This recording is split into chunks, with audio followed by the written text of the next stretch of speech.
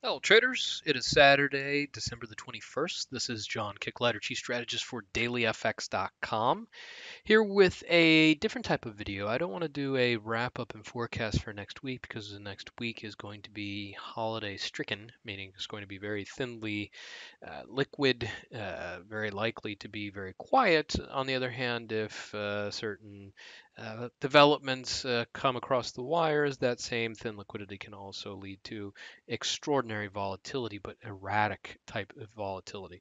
Not really great trading conditions, and really not a scenario or environment, at least I feel comfortable in trying to pick off small trades because what movement you will get is going to be very difficult to plan out properly. So instead, for this weekend video, I want to talk about an outlook into 2020, particularly the beginning of 2020, but we can also infer throughout the entirety of the year, uh, more along the lines of what the top risk is for each of the major currencies, but also a couple of the major asset classes. I want to talk about what the top themes are, and some of them will be similar. Trade wars, for example, recessionary fears, those are going to be fairly similar across those variable issues. But we will talk about each one just so that you have perhaps better insight on the top fundamental themes, one way or the other. All right. But before we dive into that conversation, if you could just take a quick look, 10 seconds, at the risk disclaimer, then we can dive right into it.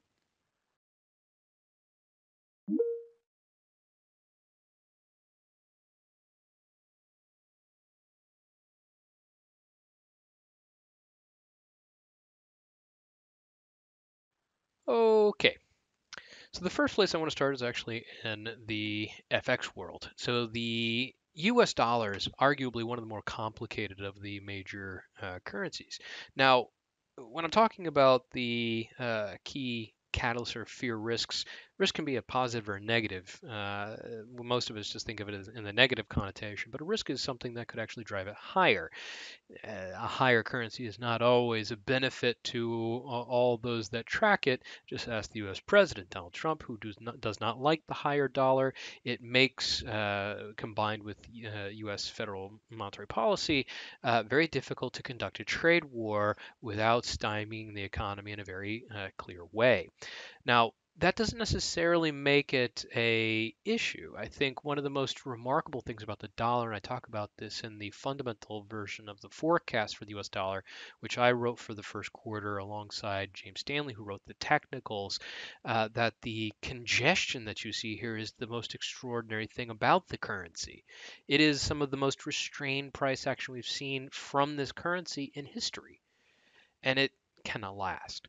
Eventually, inevitably, it will see a surge, but the surge or the commitment to one direction or the other, bullish or bearish, really depends on what ultimately takes precedence.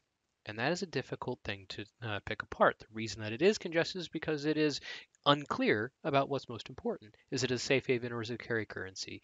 Is it a fundamental advantage in the US economy outpacing some of its larger counterparts like Europe or certain parts of Asia?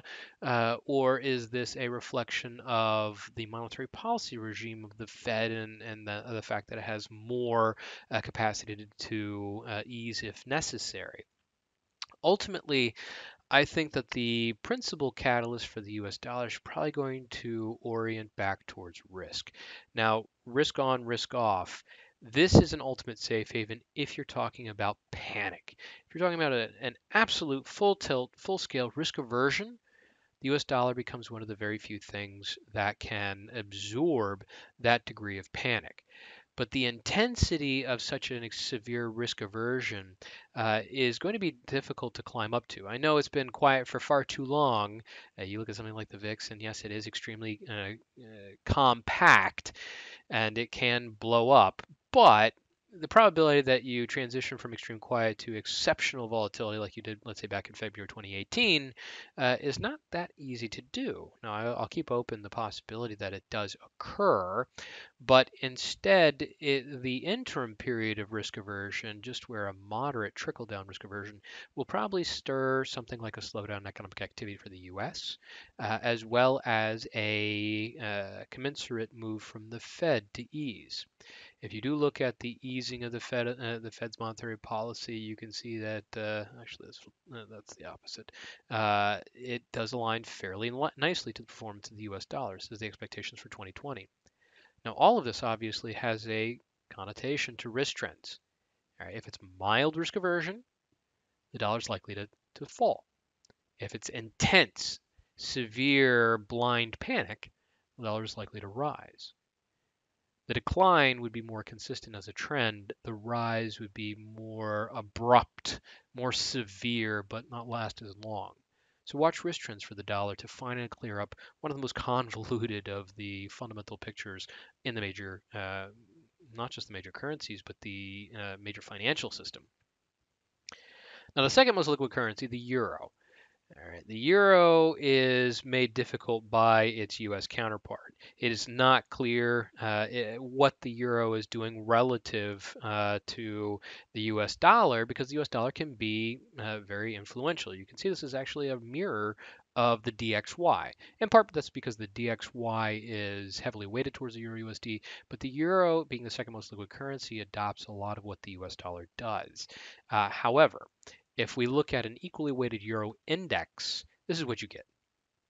So the euro is fading, but it is not fading as progressively and near the lows as it has been when you look at the euro USD. So what is the most fundamentally motivating thing for the euro? Well, there's a number of things here. The European economy is generally lagging some of its major counterparts.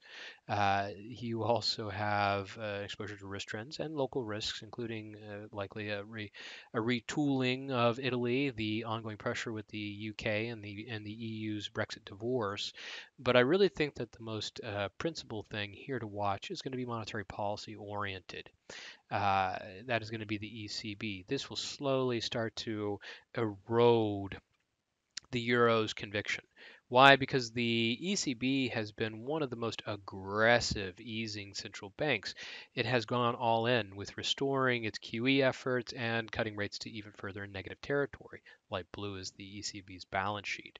This has in turn led to a diminished capacity for effectiveness of monetary policy, meaning if there's a crisis, the central bank will probably not be able to quell the fear and prevent problems in the financial system's operation.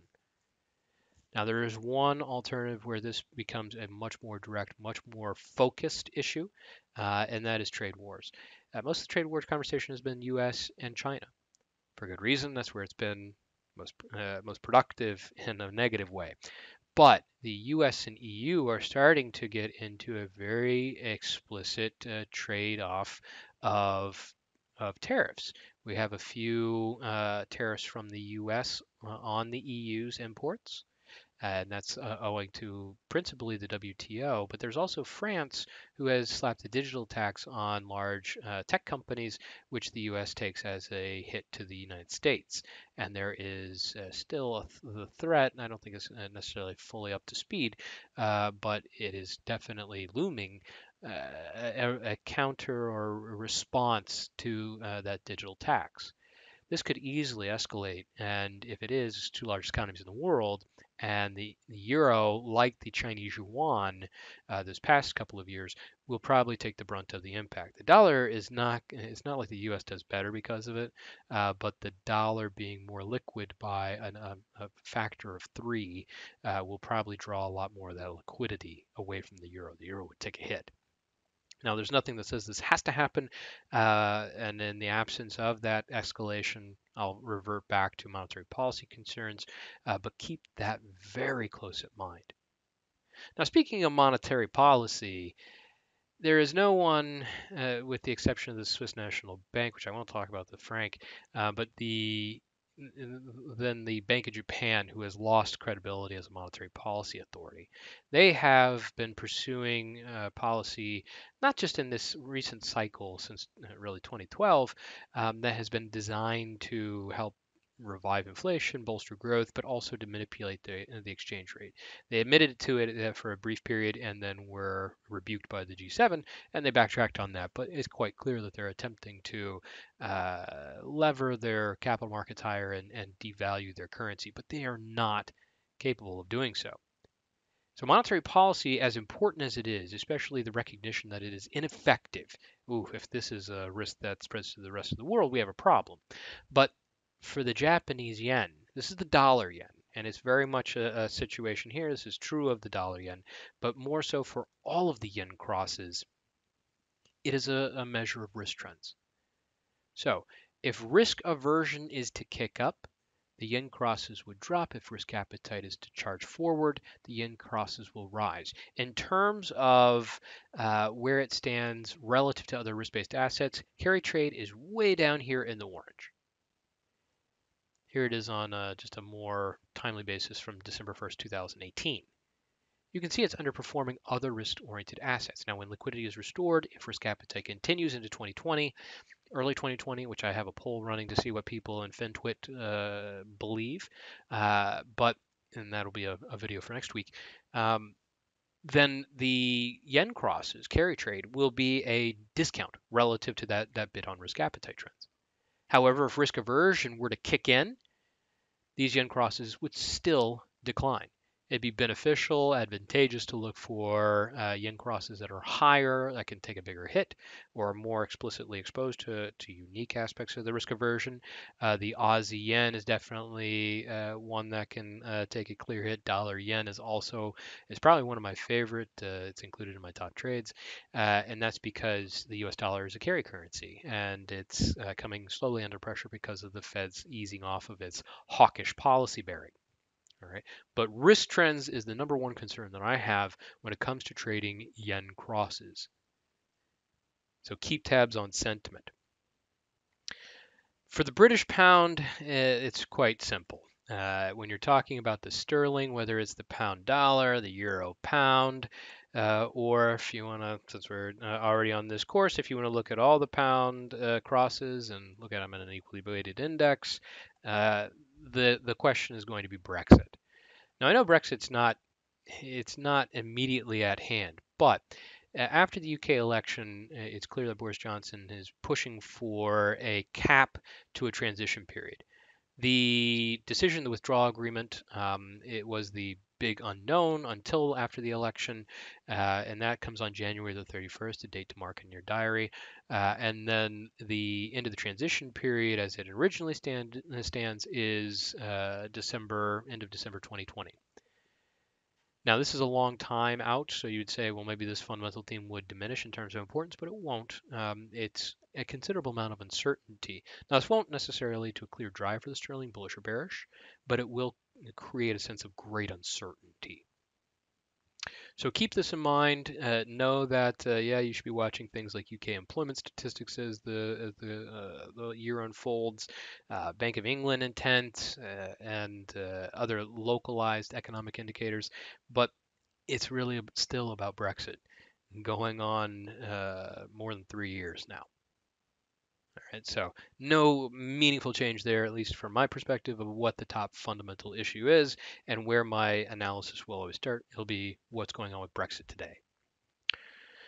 Now, one more currency I want to cover. I won't cover all of the currencies, but it's the Australian dollar. Here, it's fairly straightforward. There are a couple issues here. Growth, relative risk trends. This is a carry currency, but it has diminished in its capacity. A lot of what it reflects is now focused much more on its relationship to trade wars, but more so to China specifically. China doesn't have to always be directed by trade wars, but it often is recently.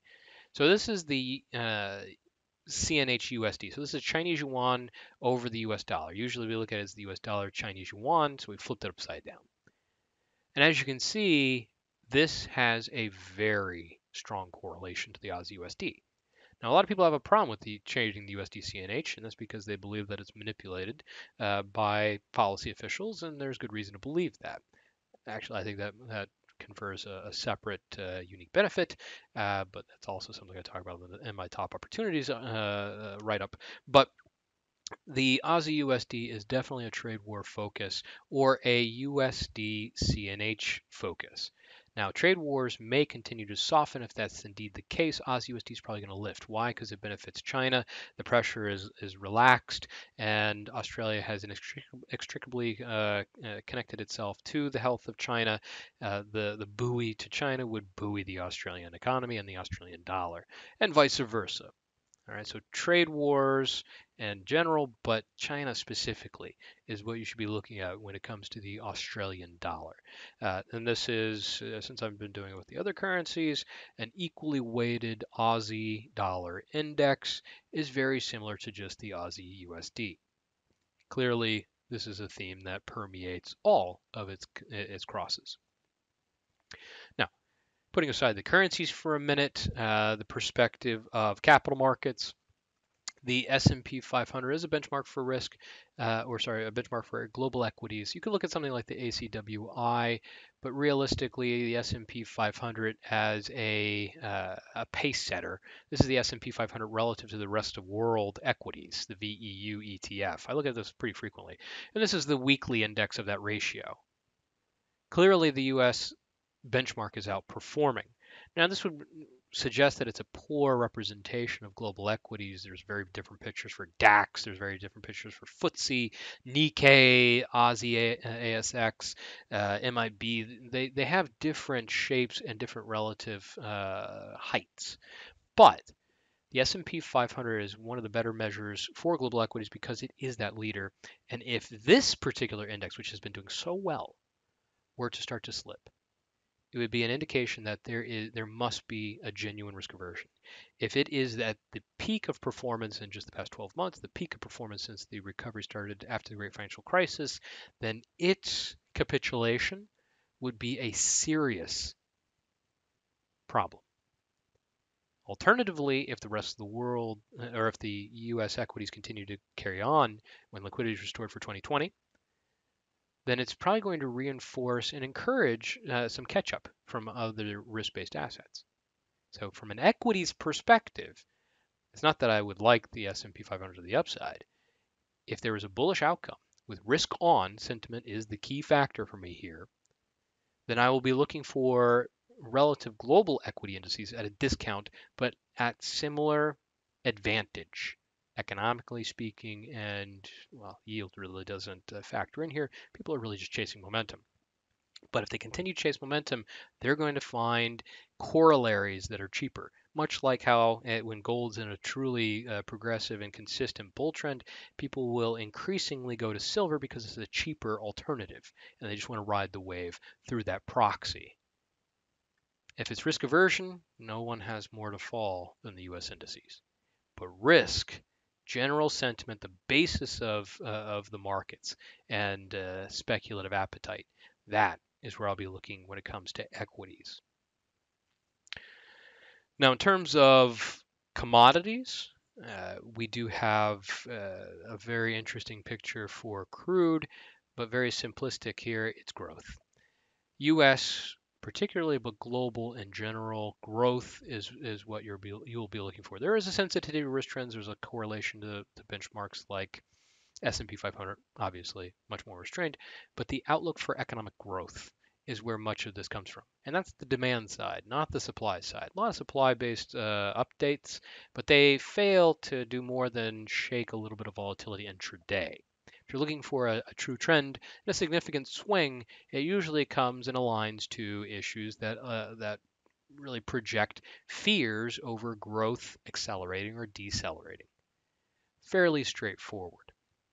Although a lot of convolution because people are looking for something that can finally just shake it out of this wedge. It will find its way out of this wedge, but that's probably going to be due to a really truly significant shift in the expectations for growth going forward. Gold. Gold is one of the most important assets in my radar, in my normal review. And it's not because I intend to take a trade. I really haven't traded this instrument a lot, whether outright or derivative. But I use it all the time in cross-checking other trades that I take. This is a safe haven of very particular type. This is a safe haven that really talks about financial stability or instability. If gold continues to rise, Yet volatility, implied volatility from something like the VIX, which people consider the fear indicator. So if fear is presumably declining, S&P 500 is rising, but gold continues to increase. That tells me that it is not a genuinely equally distributed sentiment. That is not true risk appetite. Why?